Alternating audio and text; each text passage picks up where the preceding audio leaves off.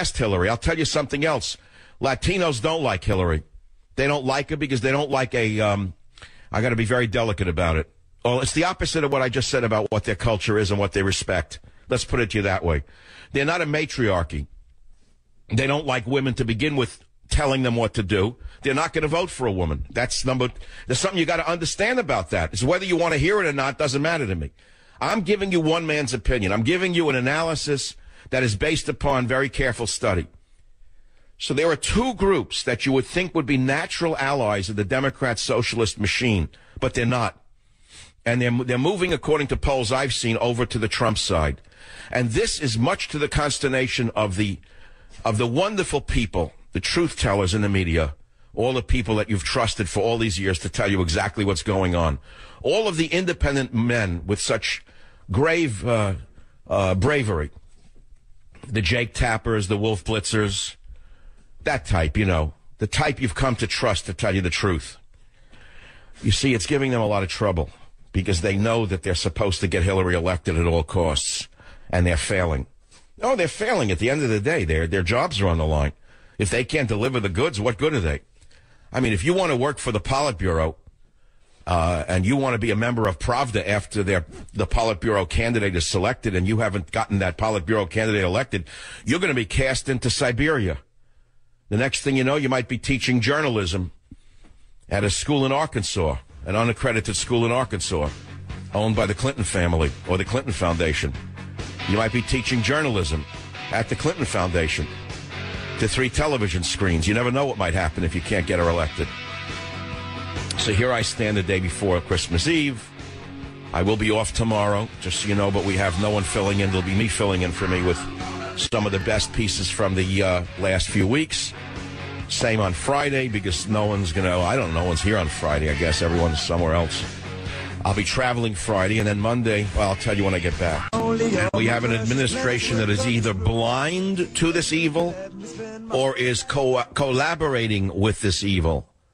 But it does not matter which of the above statements is factually correct. All we as a people know is that no one is protecting us from this evil. We know that. We know that by how? We know it by San Bernardino. We know it by the fact that those subhumans who conducted that massacre were admitted into this country because DHS failed us. And Obama, instead of firing the head of the Department of Homeland Security, let that loser go out on the warpath against anyone who criticized him. He mumbled his way through the media over the next 3 days, and then they put him back where he belongs, in a back room somewhere. He is put there to do nothing. We have the bravest men in the world, the bravest and most superior fighting force in the world, being led by sissies. We have police being led by sissies in America who know what to do to control the cities. We have an FBI that could break doors in and yank them out by their filthy noses. Bravest men and women you could imagine being controlled by sissies. The country has been sissified, to use an overly used and underly used word. But that's not the real reason that these brave men are being controlled. It's not the sissification factor. It is, in my opinion, an infiltration factor. When you see a slaughter like we saw, a massacre in San Bernardino, and the next day Muslim hate groups posing as protectors of the Muslim people go out there and start attacking America, saying you're basically responsible for what happened owing to your policies. We got to report Islamophobia. They know the game very well. They learned it from the ACLU. They learned it from Al Sharpton, in my opinion. They learned it from Jesse Jackson. They learned how to bully everyone into submission. And so the FBI is afraid of them. CIA is afraid of them. Military is afraid of them. Police are afraid of them. Where does this end unless we stand up to these bullies? Does it end like the Yazidi girls? Oh, that can't happen here. Why, are you kidding? That can't happen here. Don't be crazy, Savage. That's lunacy. That's paranoia. That's right-wing paranoia. It can't happen here. Really, and San Bernardino couldn't happen here either. And the Boston Marathon bombing by 2 Muslims couldn't happen here either, right? And 9/11 couldn't happen here, right? and all the other hundreds and hundreds of Muslim attacks that were thwarted by our government, so they say, couldn't have happened here either, right? But they are happening here. Why? For the exact reasons I just said to you. Because the brave men and women who are in these agencies, they could stop the next one to probably a 99th percentile of, let us say, up to the 99th percentile. All they got to do is preemptively arrest the vermin who they're tracking before they kill us. They can't. Why can't they? Civil rights. Yes. The sacred cow of civil rights. I forgot about that. Well, let me remind you something about civil rights. Civil rights laws were written for a civil society. Without a civil society, you could not have civil rights laws. They were written for another time. They're not written for a time of Muslim violence and Islamic terrorism. Without a civil society, you can have no rights at all because you'll be dead. What good are civil rights laws if you're not alive? So what are you saying, Savage? Suspend civil rights laws? No, I'm not Abraham Lincoln. I'm not a hero of Obama who suspended habeas corpus. Not at all. I'm not saying what Lincoln would do. Lincoln, the great hero of Obama, suspended habeas corpus. He arrested journalists. You didn't know that, did you? He arrested journalists. Check it out. It's actually in my book, Government Zero, based on facts, not on rhetoric. Lincoln was a dictator, a fascist dictator during the Civil War. Why am I telling you all of this? You figure it out. You figure it out. If he's one of Obama's heroes, you can pretty much figure out why I'm quoting you what Lincoln actually was. But Lincoln isn't the problem right now. Right now, the problem is Fang the surfer. I actually sleep better knowing he's away on vacation. I feel a little safer knowing the lunatic is away for a week or so. I don't fear I'm going to wake up tomorrow to another kick in the groin. There's no one to protect any of us. There's nothing between us and this madman's mania. Whatever the madman wants to do, he gets away with, the lunatic. What, he's going to be stopped by Paul Ryan, the Quisling of our time, who's running a puppet Democrat government inside the Republican Party? Write that one down. That goes beyond what you've heard so far. Just as Mr. Quisling welcomed the Nazis when they invaded Norway, I believe. I think it was Norway. I'll have to check on it. Robert, check if it was Norway or Finland. I believe it was Norway. So the Nazis invade Norway. Quisling, who was Norwegian, welcomes the Nazis, and they make Quisling the president of a Nazi puppet government inside Norway after the invasion. That's Ryan. Ryan is the Quisling of our time. Paul Ryan, Mr. Beard, who I called Obama's beard, which was close to what I wanted to say. He's not so much Obama's beard. He is the head of a Democrat puppet government inside the Republican Party, which I like that much. I like that analysis better. It fits better. A puppet Democrat government inside the Republican Party. Puppet, like the word puppet. And Quisling. Was it Norway, Robert? Yes, it was Norway. My memory did not fail me yet. I have a very good memory. It's very funny. The older I get, the better my memory gets, both short and long term.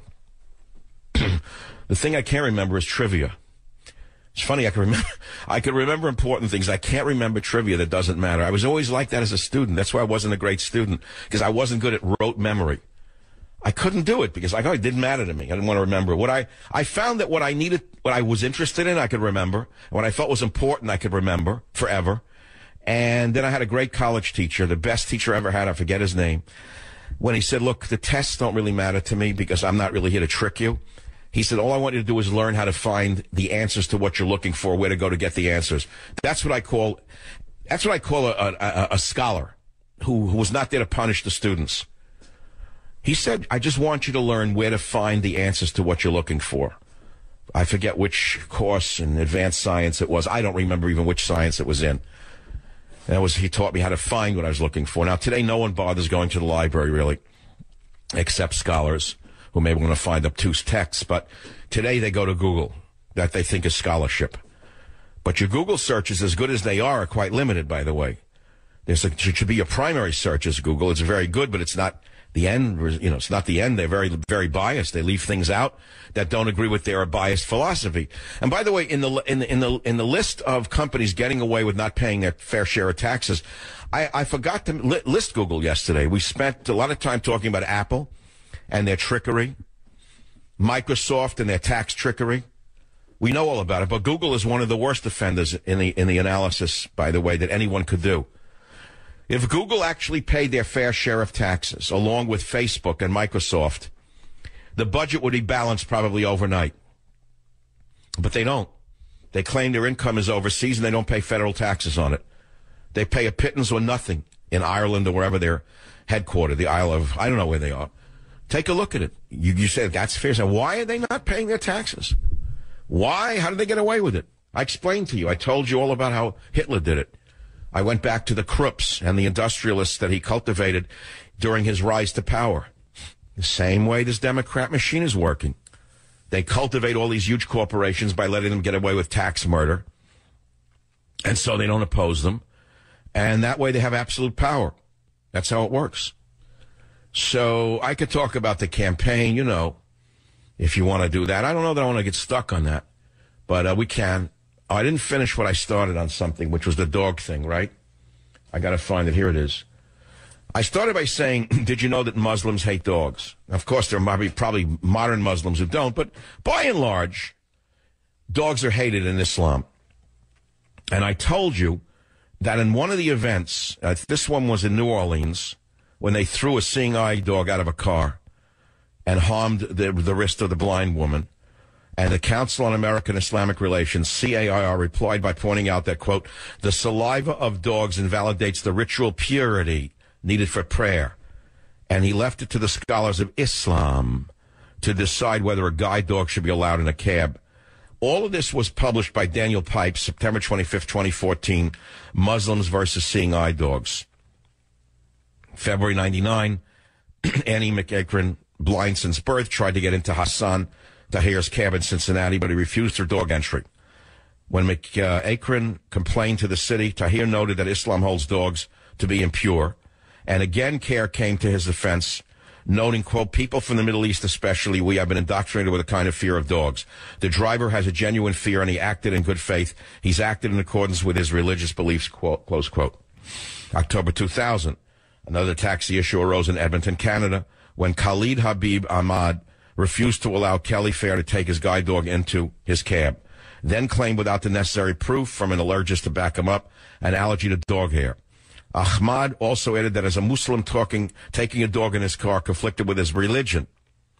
The case against Ahmad was dismissed because of improperly filings. July 01, Claude Everett, a blind resident of Oakland. December 06, Hani Bidi Musan, born blind and living in Oslo, is kicked out of a taxi in Norway by a Muslim. No one will actually take her. May 14, 2010, at Napoli's Italian restaurant in Alta Vista, Virginia, Christine Calabresi, 47 and legally blind, goes to the restaurant on May 8 with her husband John and her service dog Koji. They took our order for drinks, so I thought everything was fine, said Christine Calabresi, but they were soon asked to leave by the managers Ahmed and Fethi Murs. I know my business. That dog is not allowed, said Ahmed.